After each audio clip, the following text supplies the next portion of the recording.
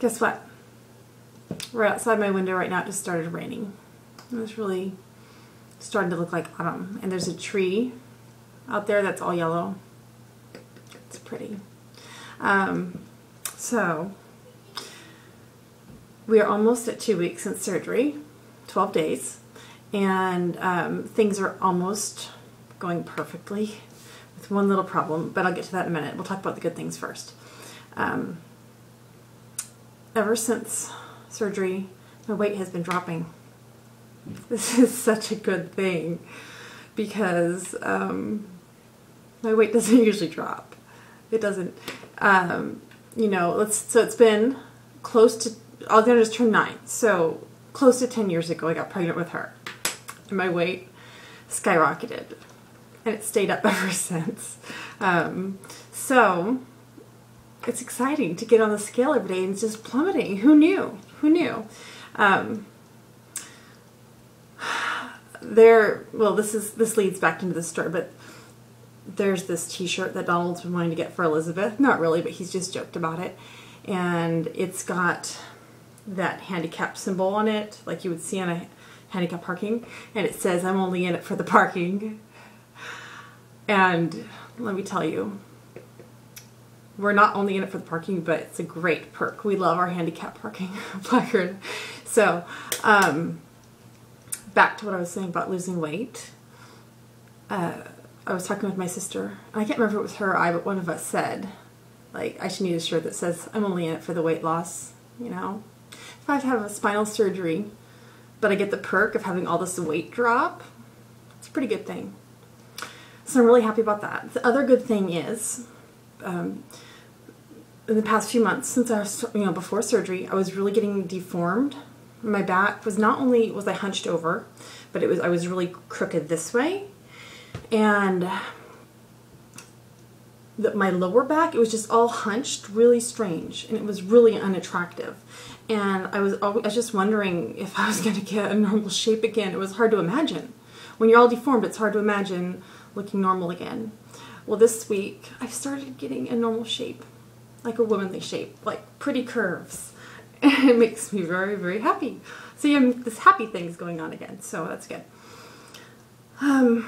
So yes, weight loss, getting my pretty curves back. These are good things. The more difficult things that I've been dealing with, obviously my limitations right now are hard to deal with because I'm usually a go, go, go kind of person. And I like to be busy and I like to be productive. And right now I have to just really take it easy, sit, not push myself. I move like a robot, you know, because I can't twist. I can't twist and I can't bend at all. Can't lift anything. So in my life that makes it's a big impact on, you know, how I function, especially with Elizabeth. That's been the hardest part, and I feel bad for her because I think she wonders why her mother doesn't hold her anymore, doesn't pick her up anymore. I can't do much. I haven't changed a poopy diaper in 2 weeks, though. Oh, that's kind of nice. Anyway. But it's hard. You know, Jennifer, we have a very carefully planned out schedule. Jennifer comes over in the morning, gets her out of bed for me, puts her on the floor. Just a minute, Lorelai. I'll be there in a minute. And then she'll stay. She has to stay put because I can't move her. So she has to stay put until somebody else comes back for her. Yes, Lorelai. Close the door. I'll be back in a minute. Go on. Go on. Go back to your room. I'll call you out in a minute. Mom, I just want to use some dress up so Alex got in her room, okay? Keep this door closed and you may. Thanks. Sorry. It's a busy place.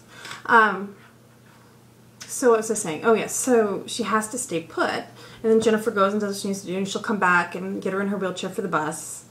And then when I go pick Elizabeth up from school, you know, the therapists and things at the school put her in the car for me, and Jennifer has to meet me back at the house, get her out of the car, and so I feel really helpless. I can't do anything much. So Elizabeth, I feel bad, just has to sit on the floor, and I can't do anything. I can't play with her, I can't pick her up, and she's been really fussy, and I think she knows something's different. But it's what you have to do to get better, so I'm going to do it. And I admit that I've watched a lot of House Hunters lately. a lot of house hunters. So there are a lot of people that think I've been doing too much, pushing myself too hard. It's not the case. I sit and I watch House Hunters and Project Runway.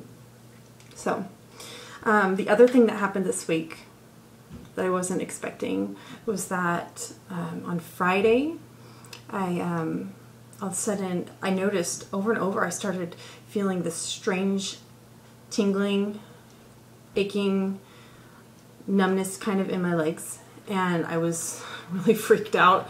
I was like, I thought I'd messed something up and then I was never going to be the same again, and maybe I won't, but I don't know. Apparently what I hear is this could be, it's the nerves healing themselves because they were damaged from the disc in my spine, you know, pushing on them.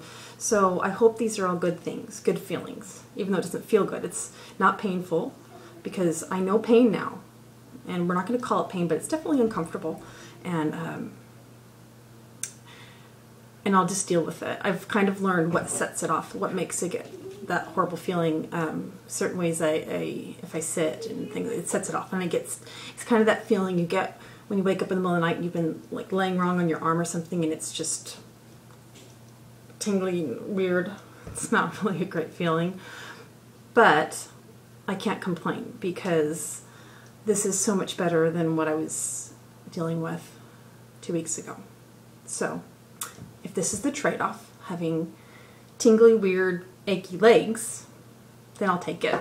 It's much, much better. But I still have high hopes that it's just part of the healing process and that it won't last forever. That those nerves in my spine will heal themselves and I will be completely whole once again. But still walking great, still standing tall, still feeling really, really good.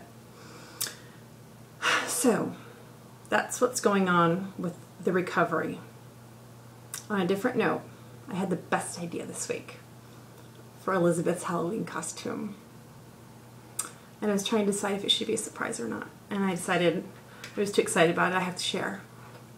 She's going to be a neurosurgeon. We're gonna have a little doctor's outfit on her, and she's gonna have like her scrubs and her little, you know, like surgical cap and her stethoscope.